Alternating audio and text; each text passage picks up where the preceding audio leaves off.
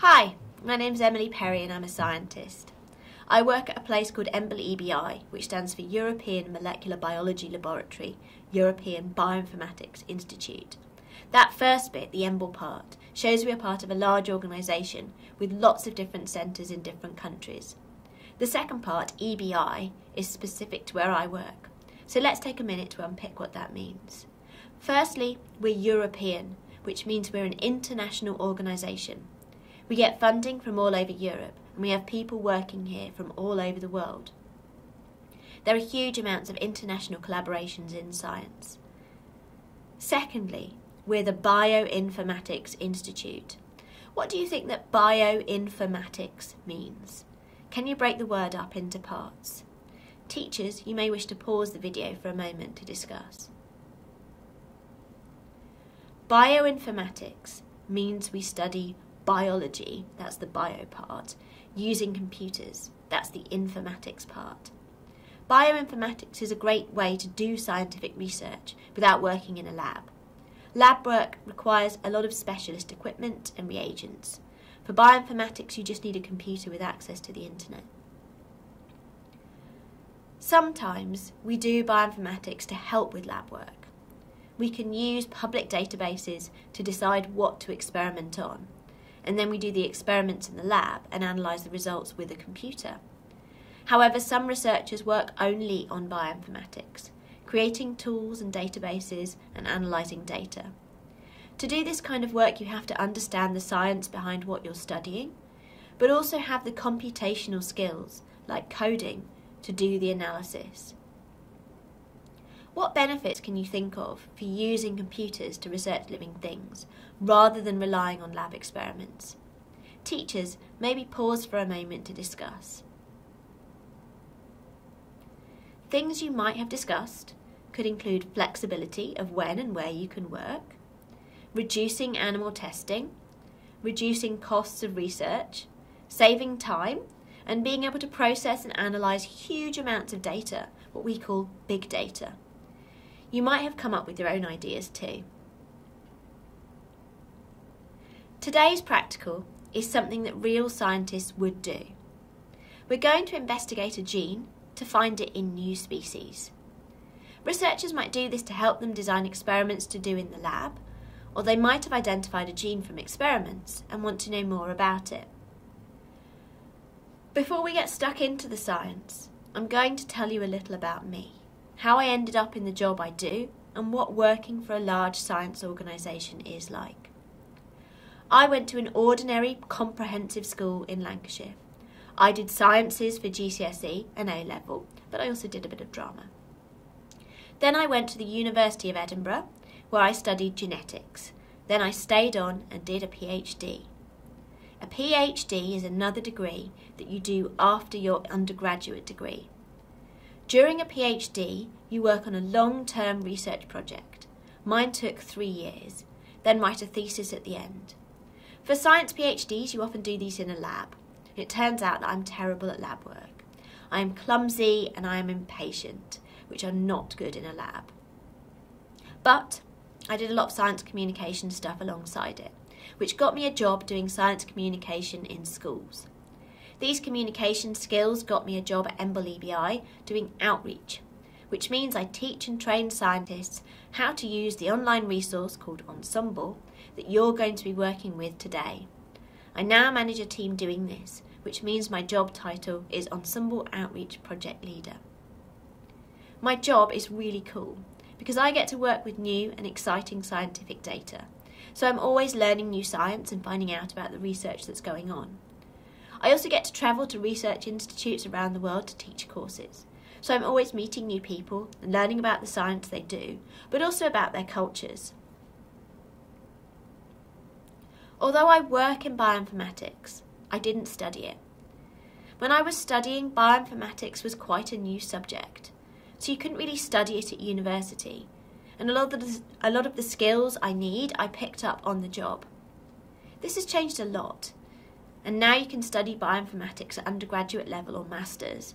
There are even apprenticeship type programs. Part of my job involves working with new research projects like Darwin Tree of Life. Darwin Tree of Life aims to sequence genomes, that's full DNA codes, for every species in the British Isles. We wanted to use this project to let you know about what's happening with the Darwin Tree of Life and how the data it produces helps us to understand evolution and the different types of species in the British Isles. We also wanted you to see a different side to scientific research using computers, and if any of you are keen on computing and science, give you a glimpse of a potential career you might want to go into. All species on Earth came about through evolution. We all descended from a common ancestor, with different organisms adapting to different environments and lifestyles. We can see this when we look at the morphology of different species, comparing the shapes of their bodies and how they use them. Here we can see vertebrate limbs and how they all evolved from the same bones, but these bones differ in shape and size to allow them to function in different ways, such as hooves, fins or arms. Can you see which bones are the same and how they've changed? Teachers, let's pause the video and take a look. Morphology is how scientists have studied evolution for hundreds of years. It was how Charles Darwin came up with his theory of evolution by natural selection. But in the last few decades, scientists have found a new tool for looking at how species evolve.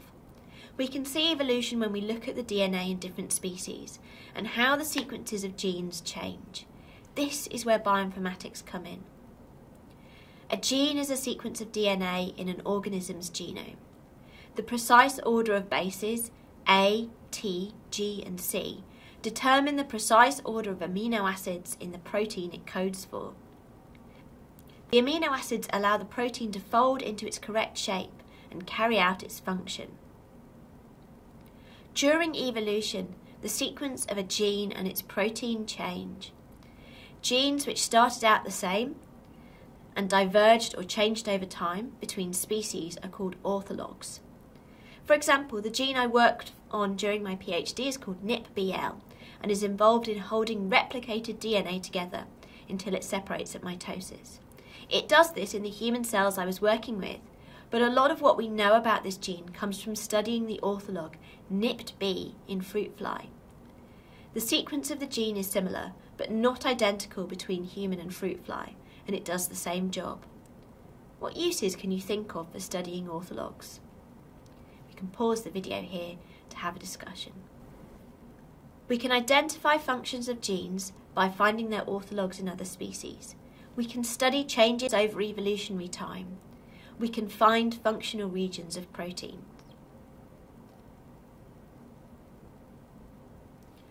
Darwin Tree of Life aims to sequence the genome of every eukaryotic species in the British Isles and the surrounding seas. We can find the genes in these genomes by sampling the RNA. When genes are expressed, the DNA is copied or transcribed to make signal molecules called RNA. We can sequence the RNA, then use sequence matching to map these sequences onto the genome. This tells us where on the genome the genes are. This can all be done using specially designed computer software.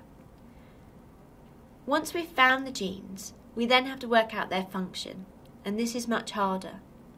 Extensive work by biologists is needed to carry out experiments to see what a gene does.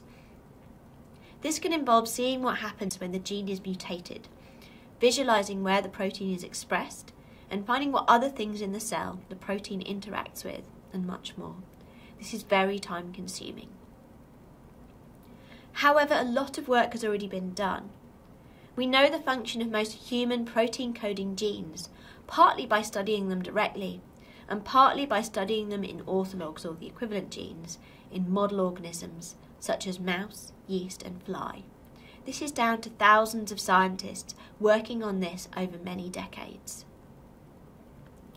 Orthologs usually do the same job in different species. Both the human gene I worked on, NIPBL, and its ortholog NIPT-B in fruit fly, are involved in holding DNA together after it replicates. So if we can find the orthologs of newly identified genes, we can find what they do. In this way, we can use bioinformatics to drastically reduce the amount of experiments we need to do. For example, I was working on NIPBL in human because someone found that it was linked to a genetic disease. Because we already knew that in the fly, NIPB was involved in holding the DNA in place, I could focus my work on looking at where the DNA was held in cells with this genetic disease. Finding orthologs involves matching sequences.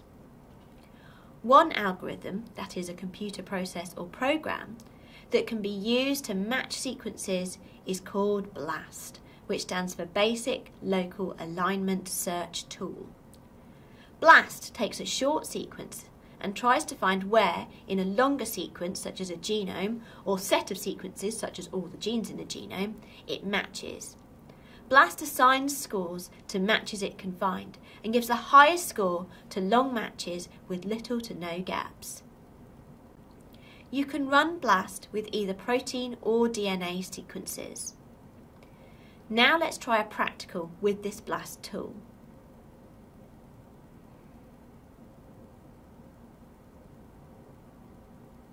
Today, you'll be using this same website that researchers use, and it is open to anyone to use wherever they are in the world. Ensembl is a website and database where researchers can find information about genes, genomes and proteins. Well-studied genomes, such as human, can be found at ensembl.org. There's loads of extra information on the genes, like what they do, what effects changes in the genes have, and where in the body the genes are expressed. Species which are not so well studied, such as the genomes being sequenced as part of Darwin Tree of Life and are very new, are being put out speedily with minimal extra information on rapid.ensembl.org.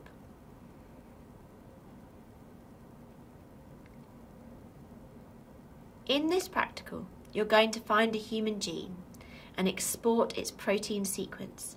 Then you're going to use BLAST to find the same gene in some of the Darwin Tree of Life species. Pause the video here and refer to your worksheet for instructions on this practical. The sequence of genes and proteins change incrementally over time, which is what evolution is. Lots of these changes put together cause the major differences we see between species. By comparing related species, we can work out when changes occurred in evolutionary history. This can help us to categorize newly identified species.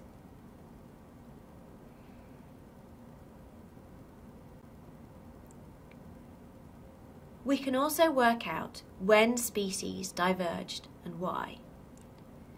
We do this by aligning sequences together. One algorithm that does this is called Clustal. Clustal uses similar scoring methods to BLAST, but it can group together lots of sequences and say which ones are the most similar to each other. Now let's use Clustal in another practical.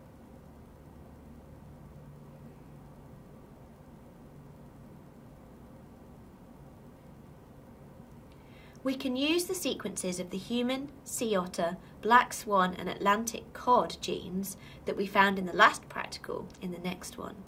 We need to export these from Ensembl. We will use Cluster Omega to align these sequences together. Clustal will group sequences based on similarity and also allow us to see regions that are common to all the proteins. Pause this video and refer to your worksheet for instructions. In this activity, we've used a real database that scientists use in their research. As you saw, all the data is publicly available and can be accessed by anyone with a computer and an internet connection, including you. This is called open data and is a cornerstone of bioinformatics research. We used this database to find a gene in human that had already been studied. We used the sequence of the human gene to find the same one in other species, which we know a lot less about. We looked at how these genes are different to each other and why they are different. This is the sort of analysis that scientists might do before starting to run experiments. This allows scientists to find out as much as they can about a gene in just a few minutes. As a result, scientists may be able to develop cures for disease or contribute to conservation efforts.